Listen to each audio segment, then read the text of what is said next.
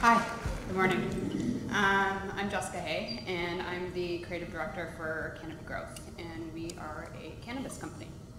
Firstly, I'd like to say thank you to everyone that's here today. This is super exciting, and this is also one of the reasons why I felt doing this was important, because we need to start talking about this conversation in this new industry that's emerging. So before getting into it, I just want to tell you a little bit about my history and how I got to where I am today. I didn't apply to Canopy as a creative director. This has been about 5.5 years of evolution. So I started in the industry in 2014, and I was just out of school. I went to Algonquin College for graphic design, and I started my internship underneath an illustrator. And this company, Tweed Inc., at that time was opening up in Smiths Falls, and I needed a job, and they were looking for a front-end web developer. So I felt fairly comfortable with my coding and my knowledge, and I applied for it, and I did a couple tests and got the job. And I'll be honest with you, I barely knew what I was doing. I worked my butt off when I was given a challenge. I researched the hell out of it. And I basically I figured it out. So since my career at this company, I started as a front-end web developer. I then moved into a designer role. I was then a senior designer. I was then an art director. Then I became an associate creative director, a creative lead, and finally for the last year I've been the creative director.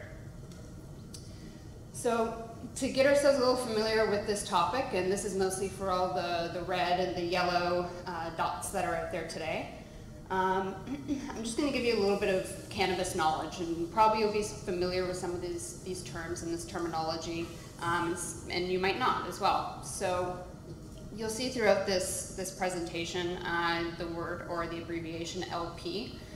And LP basically stands for licensed producer. So within Canada, in order to legally sell and grow cannabis, you have to be given a license by Health Canada to do this. And that's what makes us a licensed producer. A few other terms that I'm sure you've heard of are THC and CBD. So THC and CBD within cannabis are cannabinoids. Within one plant, there is about 150 different cannabinoids, and THC and CBD are just two of the more well-known and also more studied. So you will know THC as, if you've ever consumed cannabis, you will know it as the high. It's actually the psychoactive component or cannabinoid within cannabis. And CBD is actually quite the opposite. There's absolutely no psychoactive effects of CBD. Most people that consume CBD are looking for pain management solutions. And then two other words, indica and sativa. So indica, I guess over the years there's been a lot of crossbreeding. So as we know, cannabis has been around for generations, and there are two strains essentially. And indica is said to be the strain that most people will consume for evening or nighttime relief, so it's very sedative. And then sativa is actually the opposite. So a lot of people will consume sativa for daytime or for morning relief, to kickstart your day, basically. So I'm just going to tell you a really quick history about cannabis. In 1923, cannabis was criminalized, so it was banned and it was deemed as a narcotic, and it was added to the same act as other drugs such as morphine, cocaine, codeine. And then in 1992, the endocannabinoid system was discovered. And I'm including this because it is a really important discovery for two reasons. First, it's very new. So we don't know much about the endocannabinoid system, but we all know that it lives within us and it lives within every single animal.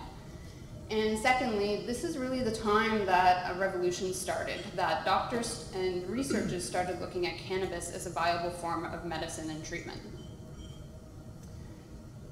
Coming out of that, in 2001, the MMAR comes into effect, and that allows patients that are consuming cannabis to either purchase it from a legal licensed producer or to grow it themselves. Then we move into 2013, where the MMPR comes into effect. 2016, the ACMPR comes into effect. And keep in mind, with every new act that's in place, there's a whole new set of regulations. And then finally, October 17th, 2018. And this was the day that cannabis prohibition ended. This is our new beginning, and this is why we're all here. So to give you an overview of how quickly things actually do change, March 2014, this is the year that I started in this industry, there were 35 employees. I was number 35. We were in one country, which was Canada. There was a handful of licensed producers. So at this time, probably about 8 to 10 across Canada. There were 2 creatives. And we were a medical-only landscape, which means that in order to consume cannabis or to have cannabis legally, you had to have a prescription from a licensed practitioner. And fast forward 5 years to July 2019 today. We are 3,800 plus employees, and that is globally. We are onboarding 30 to 50 people a week. We are in 12 countries across 5 continents. There's 150 plus licensed producers across Canada. And the creative team is actually split out into 2 teams. So we now have a creative department, which houses 45 creatives, and that's art directors, designers, writers, project managers, video team, and now we also have a 70 plus marketing team. And we are a medical and recreational company as well. And it doesn't actually just stop at medical and recreational. We are now looking at other landscapes to expand into, such as veterinary care. What does medical CBD look like for your companion animals? Cosmetics, health and wellness. So effectively at this stage, we are the largest licensed producer, legal licensed producer in the world. And at that stage, what comes next? So just by a quick show of hands, who here thinks that it is legal within Canada to purchase or to sell chewable such as a gummy? Smart. And what about a concentrate such as a vape pen? So you are all correct. Very good job. So there are only 3 formats that we are allowed to sell legally in Canada right now. First is whole flower cannabis, and you can mill that or you can sell it by whole flower. Oil, which has to have a diluent mixed with a diluent, which can be MCT oil or coconut oil. And finally, soft gels. In December 2019, there's a whole new set of regulations coming into play, and Health Canada is going to allow licensed producers to develop and sell products such as infused beverages, infused chocolates, gummies, concentrates, vape pens. So this really means a whole new set of regulations. It means a whole new set of brands, of new products, and new growth for this industry. So as you can imagine, within 5 years, I just love this photo because this dog is not high, but he is our office dog. So as you can imagine, within 5 years, and that rapid and quick growth, there's going to be some challenges. Regulations. I'm sure most of us are wondering about the regulations. So So how do you basically advertise for a company when legally you're not allowed to? And how do you talk about a product when everything is so restricted? So when I first started in this industry, the regulations were really loose. We were allowed to do, we could have photos of our grow rooms on our website. We could have product photography, all didn't have to be behind an age gate. We were allowed to capture and post testimonials, so people's effects and when they consumed cannabis. we were allowed to talk about the indica and sativa ratios, and we were even allowed to say we've studied and people have said that this strain in particular has been really good for increasing your appetite, or this strain has been really good for helping with sleep. So now under today's regulations, all of that is non-compliant. We have a whole process in place within our company, and we're actually quite lucky that we can work with and very closely with our legal team. So probably most people don't have to go through this process in their day-to-day lives, but before we get a brief is always approved by our legal team. And once we create the work, before it actually gets approved, we need sign-off by our legal team. And it's important to note that the licensed producers and ourselves, we're not the ones setting the regulations. All the regulations come from Health Canada, and we're obligated to follow them. But if we follow them too closely, it will never allow for progress. So our challenge is to continually find what the loopholes are. There's a lot of black and white across the regulations. They do state, you know, what you can do, what you absolutely cannot do, but there's a really big gray area in there too. And the gray area is what we all have to interpret, and we need to find what those loopholes are. So, for example, within the regulations, it states that we are not allowed to show people in cannabis because they deem it as promotional. But what we can do is show people in their working environment. So if we were to have, just so happen, a facility grower that is in a grow room talking about their job, that's actually legal and it's compliant. Except for Alberta. Alberta's not really happy with that. So we recently had our videos taken down in one of our Cineplex theaters, and because their interpretation of the regulations are different. So you can imagine that there's a lot of, you know, different points of view on how we interpret those regulations. Stigma. So how do you break down 95 years of stigma, associations, and stereotypes?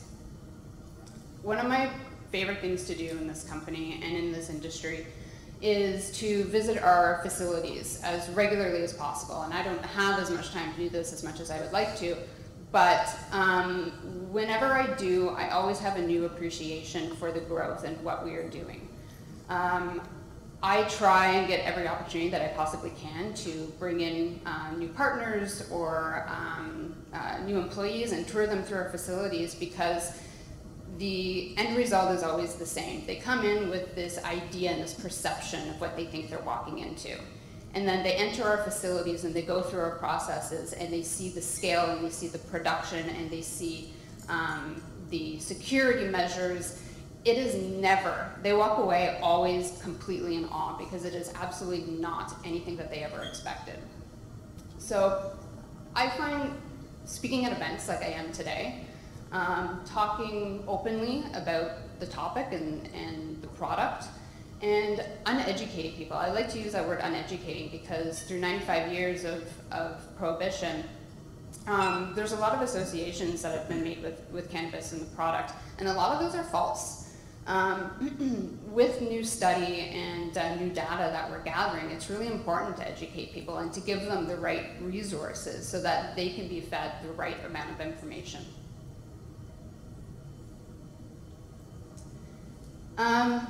There's no path to success, or at least it's not clear, and I have no idea what it is. But I look at this as a big opportunity for anyone working within the cannabis industry, because we have an opportunity to set new standards, and nobody gets this ever in their lifetime. So for things like culture, how do we want to define culture within our teams and within our companies? For things like, for me in particular, our agency, our internal agency. How do we want the internal agency to function? What ownership do we get to have over the brands that we create? What are our relationships like with external partners and our external agencies, and what are they not like? And social impact. what do we want our companies and our teams, and how do we want them to live within our communities? So I can look at this, I don't have a guidebook, but I can really look at this as a big opportunity, and so this can be a really liberating thing, but there's also, it's a terrifying paradox, because ultimately, we and myself, I have nothing to break, but then also everything to break at the same time.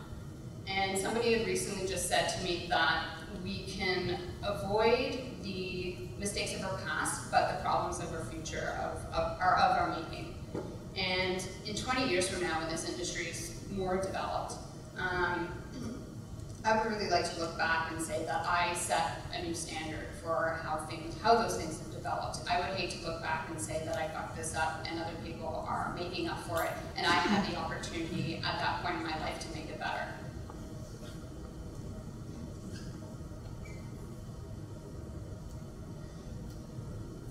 So if anyone happens to find themselves in a fast-paced industry, or if they happen to find themselves in the cannabis industry, these are some of my lessons learned in my career. Fail fast and embrace the fuck-ups. So there's two parts here. Fail fast, you actually don't have a choice here. Because if you don't, you won't make it and you won't survive in this industry. We are constantly evolving and constantly pivoting. And the reason for that is as people become more comfortable with the subject matter and the product, our consumers are always changing, and we're discovering who our consumers are daily. And as the data and the science continues to evolve, so do the regulations. And that's within Canada, but then also all the other 12 countries around the world. So you have to continually learn, and you have to continually pivot. And one thing that I like to say often, and to my team too, is we are literally building the plane as we are flying it. So you are going to make mistakes. And so long as you are accepting of that, and so long as you're accepting of that, and so long as you take ownership of it, and that you learn from each time and apply it to your next iteration, you're going to be fine. One of the things that I love to do, or you know what, I'll pause it all. So I have a couple of examples here actually. So one of the most recent is October 17th. So our company needs to go, well, what we want to do is go to market with a value product. And we didn't anticipate how strict the regulations were going to be, especially for packaging. And when the regulations came out, Health Canada had stated such things like you could only have 2 brand pieces on your packaging. One has to be your logo, and the other has to be, well, probably your product name, because you want to know, people want to know what the product is. Colors, they were really restricting on colors, so no fluorescents, no metallics. You also couldn't have any finishes, so those self-touch finishes, absolutely not. You could have no semi-glosses or high gloss additives to your packaging. So we thought we were going to be a little bit clever about this. And what we did was release a product called plain packaging. And we just completely called out the Health Canada regulations. So we thought it was funny. And with that, we decided to have 12 iterations of taglines. And the taglines would essentially be, it's what's inside that counts. So the branding was super simple, super compliant, but we spent a crap ton of time trying to figure out how we're going to make this work.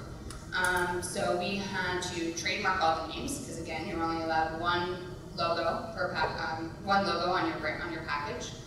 So those taglines and that logo lockup had to be the logo, which meant we had to trademark 12 versions of it. We had to make sure that that entire logo was the same size, if not smaller, than the THC stop sign that we're all familiar with.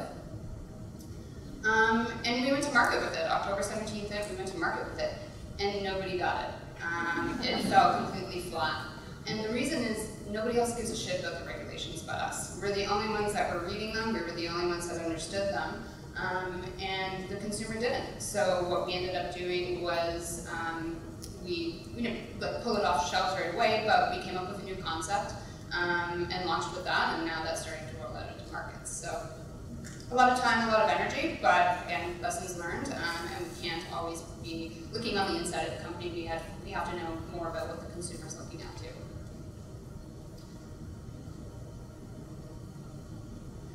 Letting go to appreciate scale. So if you've ever worked for or worked on a project or worked in an agency, I'm sure you have gotten a brief. You've put countless hours into that project, put a ton of time into it, and then the project's done and you need to hand it over.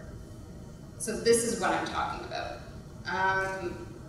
We made an executive decision early on within the company to hire creative first. So creative was essentially going to strategize, we were going to build the brand, we were going to execute the brand, we were going to design the brand, and essentially we were going to own the entire brand long before anyone from marketing came along. And the discovery of that was that it doesn't scale.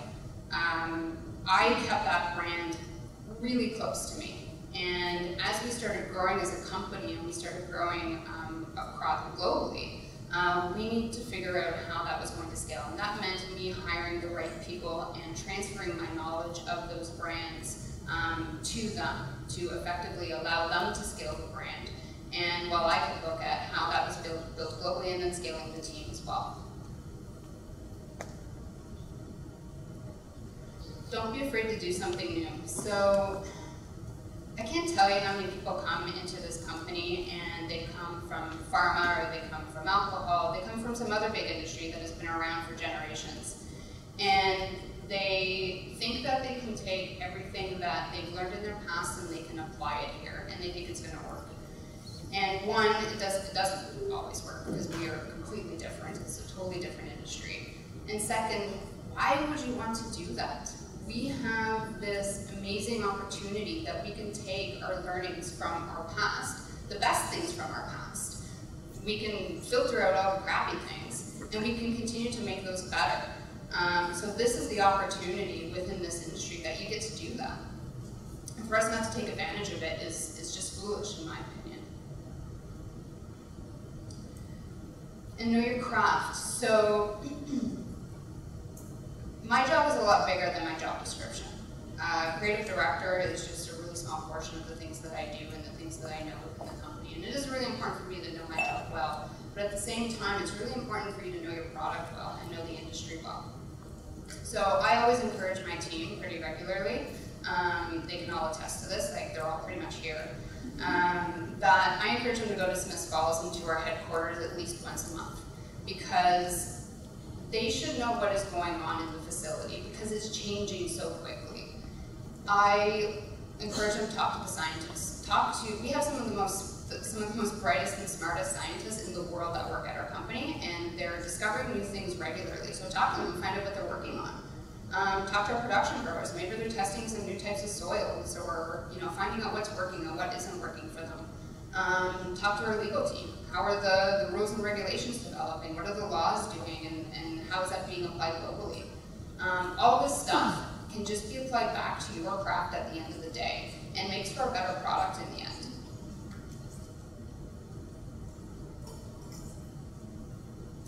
And believe in it.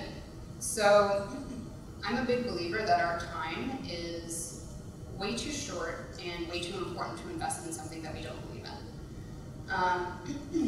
I know for myself that I'm more knowledgeable about something and I have an easier time talking about it if I'm passionate about it. And I truly do believe in hiring people that feel that what we are doing is something to believe in. Because as a result, we are more effective in breaking down stigma and in educating people and creating great things at the end of the day. What's special about our industry right now is that are the values that we put into hiring. And it's really important for us, and I think this can apply to anyone within the company, or within their careers, that you need to hire people that are believing that what they're doing is actually changing the world. But so what? So all the stuff that I've talked about. So what is the, is this moving? No, it's not. Sorry. There's a nice little animation here and it stopped working. But so what? So 10 years ago, if somebody would have asked me if I would have been leading the creative for a $20 billion company, I would have said there's absolutely no way, it's never going to happen. But I think that the important thing here is that all these lessons and all these takeaways can apply to anybody, and no matter what industry that you're in. And another takeaway is that if you are feeling that you're at a bit of a standstill in your career right now, there's a whole category out there where you can take your learnings and your knowledge and apply to something and actually make an impact. Oh, it is moving now. Give it a second, and there's some nice smoke about it.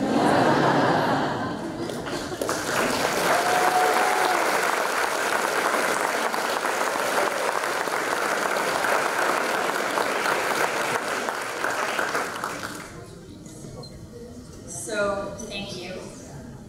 No, you can't sit down. Thank you so much.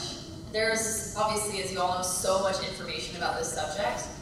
It's so hard to cover it all in like a 20-30 minute talk. So we're going to open up the floor to some questions. So please, ask all your questions. We're going to try and cover as many as we can. And we're going to run this mic through the audience. So please just throw up your hand. We'll try to get to you in order. I apologize in advance, but I feel like this is an appropriate question to ask this morning. So a lot of people consider cannabis to be a source of creativity and artistic inspiration. So my first question is do you consider that to be true?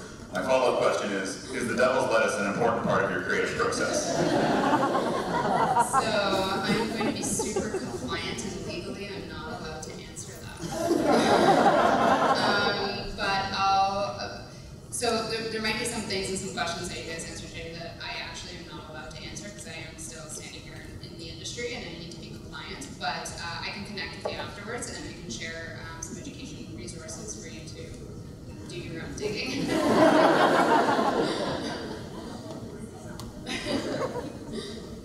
Hi, I'd love to hear about what you do and what you are allowed to do in terms of validating ideas with the market before you release it. What are you even allowed to test with people? Not the products, but the brands and concepts. So we're honestly constantly figuring it out. Obviously, first and foremost, we need to be compliant, but my biggest job is to educate people. I want to make sure that we're educating them in the right way. So we're trying to create content that is still absorbable, but also it needs to be kind of abstract in a way too. And I think that what's really important for us is to create truthful brands. And what I mean for that is, there's definitely a realm in this world that you can create those, super modern, high-end brands, but we need to make sure that we're developing something that is also approachable and friendly, because we want people to ask those questions, and we don't want to intimidate anyone away from the subject matter because it is so new and continually developing. So again, I don't know if that totally answered your question, but we're figuring it out and adapting and changing it. And as we get more research in, we do focus groups. We work with agencies that compile a bunch of data and information for us so we can see how our campaigns are doing, whether it's resonating or not, and what we're missing. And we regroup after a campaign, and we assess that, and we just apply it the next time. Hi. What is Canopy Growth doing to address diversity issues such as communities of color who have been disproportionately affected by the previous cannabis prohibition? So I don't have all the answers to that. I know we have a corporate social responsibilities, and we also have a chief advocacy officer for this particular. She was actually just promoted to a chief advocacy officer. So if I can connect with you afterwards, then I can put you in contact and get you some more information on that. But I just don't have all the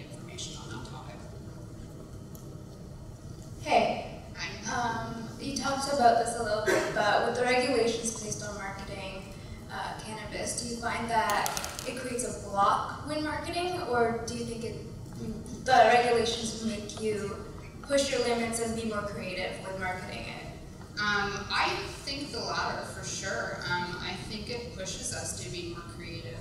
Like they've really given us a box, and it's our job to think outside the box, and we just need to be more strategic. So I just look at it as an interesting challenge more than anything else. Of course, I wish they were much more loose and we could do whatever we want, but I think there's better work that actually comes out of it at the end of the day. I guess this is kind of additional to the last question, but with the regulations being looser, primarily in the United States, how do you think their ability to market and maybe use influencers and stuff like that might influence the Canadian market and how we kind of take creative approaches to that? So that's interesting because federally cannabis in the US is illegal. It's only certain states that are legalized. And now recently, like the Farm Bill has passed, they're talking about potentially federally legalizing cannabis across the US. I think it's going to be the other way around. Right now what's happening is globally, and why so many countries are starting to look at cannabis first as a medical treatment and a medical opportunity, they're looking to us and how we have implemented our regulations. So I actually think it's going to be the other way around. I don't think we're going to be influenced by them. I think they're going to be influenced by us and probably take the process that we have put in place and adapt that to their country. Good morning. You mentioned briefly about social impact. I'm wondering what it looks like in this emerging space and how to get it rolling. Yeah, so we have, so I don't know if anyone kind of knows the story of Smith Falls and what had happened there or not. So I'll tell you a little bit about that because that is one of our values within the company and focusing on communities. So Smith Falls, if you're familiar or not, we now grow our plants in the old chocolate factory, which used to be the Hershey chocolate factory. So they shut down now. Well, when we moved in, they were abandoned for 7 years. So we moved into an abandoned factory, and it looked abandoned. And we started growing. We only had about 25% of the space at that time, but what our CEO and our leadership team had said that it was really hard for us to actually find anywhere that we could build a company. Nobody would take us. And the only reason why Smith Falls said yes was because the mayor at that time, his brother, was using medical cannabis to treat an ailment. And so he believed in what we were doing. And so we have a duty, in my opinion, within the company and within our values to give back to that community, because we wouldn't be here if it was for them. So we do things such as, like, within Smith Falls we have 1,400 employees on site. We don't have a cafeteria. I went to Shopify the other day. I was pretty jealous of that. But the great thing is that if we put in a cafeteria, those 1,400 employees are no longer going out into the communities and buying from our local vendors. So we have produced tons of new jobs. We have changed the realty, the real estate community, and every new facility that we build, we're trying to do the exact same thing in small communities. So whether that is in BC, whether that is in Saskatchewan and Newfoundland, we're doing the same thing over and over. Hi Jessica, thank you for a great presentation. I think it gave us kind of some insight on, like an inside look on a cannabis company. I don't know about the rest of you guys, I definitely learned some stuff here. What is Canopy Growth and maybe other players within the industry doing to end this thing up and to educate people like today about cannabis, the medical benefits as well as recreational and the future of cannabis? So again, it all really depends on how companies are looking at how they're really interpreting that gray area. But we cannot talk about any effects or products of cannabis unless it has those white papers, unless it's been data and clinically proven. So we are actually allowed to talk about factual things, and that's important. So we can't make claims. We can't say that cannabis is good for this or good for that. There's no data that's associated with it, but we need to tell people that. I think by having regulations in place has made the community safer for attaining cannabis. And also, I don't know if anyone's been to the States and anyone has gotten a gummy over there, but usually those gummies are about 50 grams of THC. People don't know that. They're a tiny little, like, teddy bear gummy, and you take 50 grams, and that is, first and foremost, why most people have bad first experiences. So we're looking at things like microdosing and experimenting with onsets and offsets. And once all that data is gathered and proven, we can publicly communicate that. So we just need to make sure we're giving them the right print materials and the right tools, and guiding them on a safe experience and not something that's going to totally freak them out. Hi. Can you talk a little bit about cannabis in the workspace, just especially since you guys... Yeah. So it's evolving and it's changing. To be honest, we can't find enough space right now for our company and the growth that's happening. So I hope, and the goal in the long term is once things have started to probably settle a little bit, we can really start investing in, you know, what our workspace culture is like. But for me, and when I hire my team, I want to make sure that they are super collaborative and that they really like working with each other and that they feed off each other to create better work. And I think every other department is very similar to that. So I think we do have a great internal culture, and I think this whole industry honestly has a really great internal culture. But right now, it does feel very corporate because I think actually our department has moved, we're moving again in September, 6 times in 3 years. So, because we keep outgrowing our space. So, right now it's really about the people. You're not going to come into probably most of these companies right now that are as large as we are and see, you know, those really trending kind of like Shopify workspaces. But we're moving in that direction, and I'm sure probably in the next 5 years or so, when things start to get a little more settled, we'll have something a little more forward-thinking. Thank you, Jessica. I have a question about beverages. Obviously, Constellation brand is a big merger for you, or acquisition. I guess, are you going to be putting product into the market in December? And I'm curious to your vision of the future for bars and restaurants and how that evolves. I hope we get to bars and restaurants one day. That'll be really interesting. Right now, I don't think that is feasible. It's definitely not compliant. But hopefully, as the industry evolves, then we will get there. But in regards to beverages, for sure, everyone's looking at beverages right now. We don't think it's really been done quite well in the States yet. And a lot of the beverages don't taste very good, or they're really, really high THC. So everyone's definitely looking at beverages, and we're experimenting. We're building a whole bottling plant in Sioux Falls right now. So we're definitely going to have beverages. We have to. Yeah, so definitely we will have those. I can't tell you what they are.